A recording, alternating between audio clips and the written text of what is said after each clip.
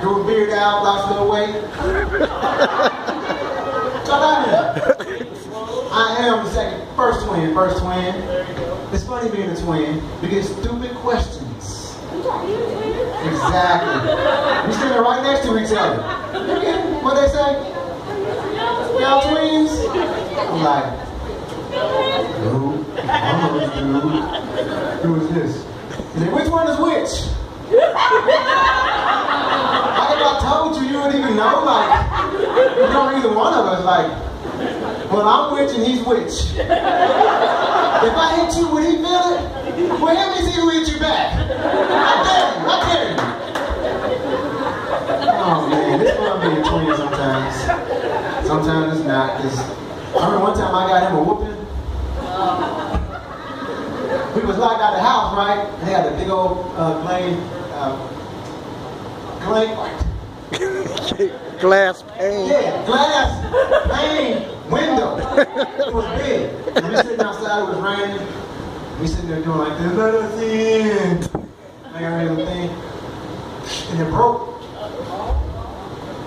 And my dad was like, who did it? I said, he did it. He said, I did it. No, we fighting over who did it. I'm gonna whip both of y'all. I don't care. So what? He was mad. He beat me up out there anyway. But he's talking about marriage. How many married couples in here? All right. I've been married for about 14, 15. But it's been long.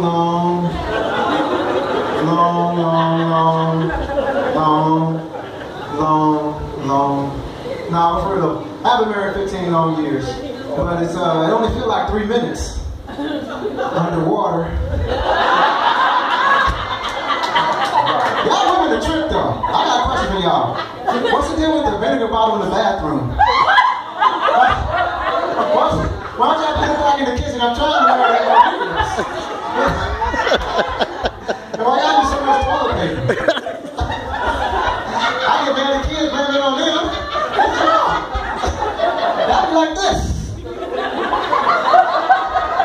I'm like, I'm living like 4 squares, that's it. You know? We don't want budget. Times is tough. And when we go out to eat, like we go to, we drive home. Oh, she said, baby, I'm hungry. I was like, no, I said, I'm hungry. I said, you want to stop at McDonald's? She said, no, I ain't hungry. So I stopped at McDonald's. You know, we in drive-thru. Y'all know where I'm going, right? I'm like, you sure you don't want nothing? No, I'm cool. I get my food, we take it off. I'm sitting there. I can't wait to get home to eat, so I'm gonna eat my fries. These good. Can I have some of your fries?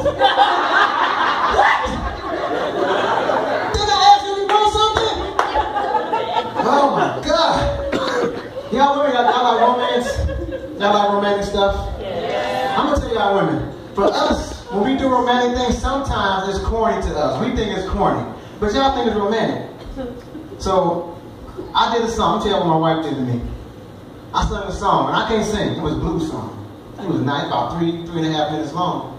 I'm going like, yeah, it's corny, but it's from the heart. It's from the heart. She's really gonna love this. She's gonna love it. And I sung that song like I never sung a song before. And I went down and said, baby, listen to this. And she played it, and she was smiling, so I was like, oh, she liked it. But then she started doing like this. I'm like, she's doing that. She started laughing at me. You know what? It broke my heart. I was sad. I don't know why y'all so mean sometimes. Why y'all so mean? You not?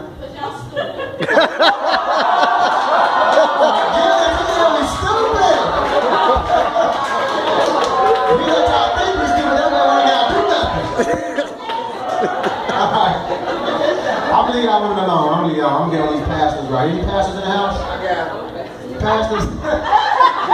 Pastors, you know pastors? Okay. Why, Pastor, why y'all be lying so much? That's just a question I'm asking. Y'all know y'all lying. Y'all get up there in the pulpit. I ain't gonna be for you long.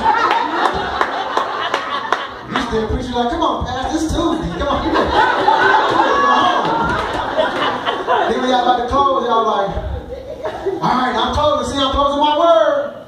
Y'all turn around, put the iPad out. Still be going. All right, that was Thursday night. Well, y'all be saying, y'all say something that don't make sense either. I'm preaching better than you shouting. Huh? You're supposed to be shouting, you're supposed to be listening, taking notes. I'm preaching to myself. Pastor, you don't see all these people in here? Are we invisible? I can't get a bit of help. Don't you see Sister Mary over there? She been yelling amen for the last 10 minutes. Then they'll be like, turn to your neighbor and say, neighbor! But don't you hate when you be like 3 of y'all in a row when you in the middle? You know what I'm saying? You be like, you feel bad because you look at this guy, then look at that person. Then they say, touch your other neighbor, you feel better, but now this thing ain't nobody look at. So I'm doing all right. Any Pentecostals in here? Pentecostals? Y'all know y'all been to a Pentecostal church. One side of a Pentecostal church is the push down. Y'all see that? People go for prayer at the altar call and put their hand on you and push it down real hard. Well, I went to a church one time. It was a revival. I think it was a 3-night revival. First night I went back and I was tired. I just said I'm gonna stop on here, but I was tired. I worked all day. So when I got there, during the service was good. Altar call come. The line was long. And everybody that go up there, the pastor touching and they go down. Everybody touch, they go down. They go down. They got the sheet layers in place, the catchers in place, everybody doing their job. Pastor praying, touching, they knock it down. I'm like, I ain't going down. I'm tired. I got a hole in my sock. If I go down my pants, it might come out. I don't nobody see that. I ain't going down, I don't care. What do you say? Nope. Not me, not your boy. So we finally get up to my turn, and he come praying for me. Told you I ain't going down, so he had to push me back. I ain't going down. I ain't going down, nope.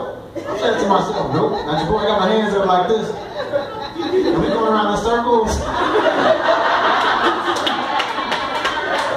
ain't going down, I ain't going down. We knocking chairs over, I ain't going down, nope, nope. Demon, come out of this time.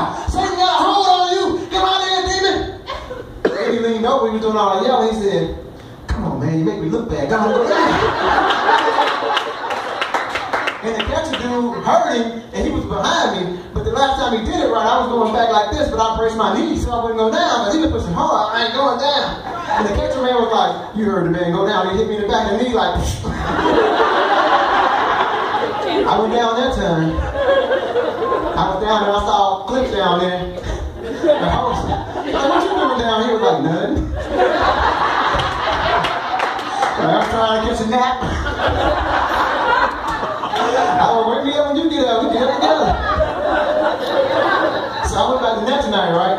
I ain't going through all that again. Altar call come, go up there. Start praying again, but this time I smelled the breath. I went down right away. You got me. I went down on the power of the Holy Ghost.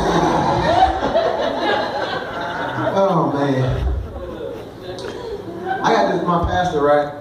He called me one time. I mean, he started preaching. He called me and said, I don't care what time or day or night it is. If you need me, you call me. No matter what it is, he always said. So one night, I couldn't sleep. It's like 3 o'clock in the morning. I'm just sitting there. Nothing on TV. So I said, I'm going to call pastor.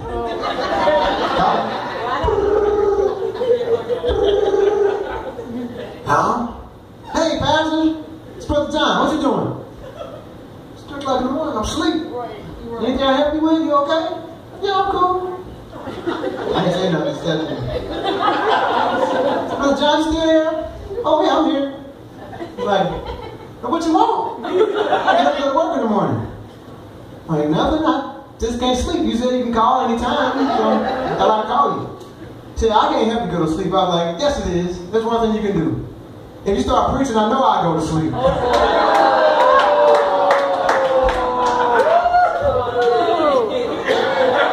He ain't had me back since. Oh, man. I like messing with people in church, though. Like when I got baptized, came up, and I accidentally on purpose forgot that I put applesauce in my sock. You ever heard a preacher cuss? I jump in that water, start fizzing. Looking around, my toes twinkling. They were singing, "No trouble in the water." The pastor said, "What that is?" He tried to drown me. We were like, "Devil, come out of the boy!" I ain't going to that church either. Any ushers in here? Ushers? No ushers? Alright. I like to mess with ushers too. Y'all know when they close the door, when they about to pray, close the door. I came in late one time, right? And I tried to get in, and the usher held the door. They didn't turn around. He was sitting there with the door, like this, holding the door. And so this is what I did. And the usher was like this.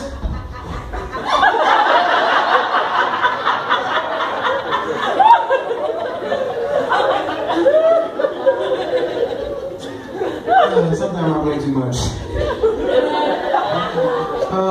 I do play too much. I have zero elevator etiquette. Elevator etiquette. Y'all know what that is? No. You know when you get on an elevator, you probably get people their space, right? Somebody right here, you get in. You just get in, you know, so everybody evenly spaced. So one time what I did, I got on the elevator. There were just two people on there. I mean, one person. And I got on, and I faced her. I said, nothing, I just threw it out there.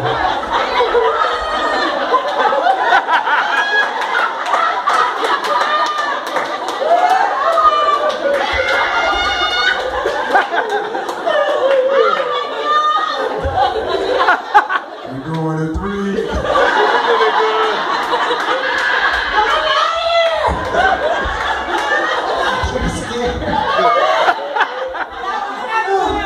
I'm that dude that get on the elevator when like number 3 is already pushed. I go in there and push it 3 or 4 times again.